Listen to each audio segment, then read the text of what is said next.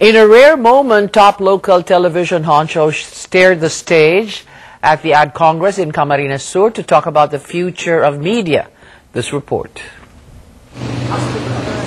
The country's three biggest media companies say they're full tilt in the internet and other technologies, but said their core business, TV, is far from dead. But as GMA Network Chairman Felipe Gozon said, TV still has the widest reach, which is why internet and electronics companies are trying to create their versions of TV sets.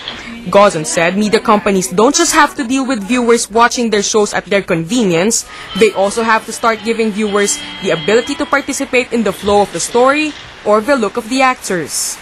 The new mission of media in the digital age is to engage viewers and make them active participants in, for instance, the resolution of a problem or even the outcome of a television series.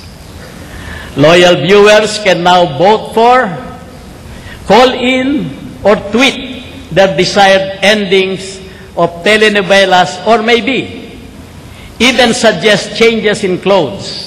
And if the Mayans are to be ABC's Pangilinan spoke of the convergence of TV viewers, cell phone and internet users, and even the customer bases of Meralco and Maynilad, all industries and businesses he has stakes in. He too said technology was only beginning to give people more control of what they watched and when. The internet will make content creation no longer the province of TV stations, film studios, or music labels. The internet will eventually democratize not only consumer choice, but also content generation. ABS-CBN Chairman Gabby Lopez recounted the interactivity of different programs, both while they are on air, and in the case of telenovela Immortal, even after.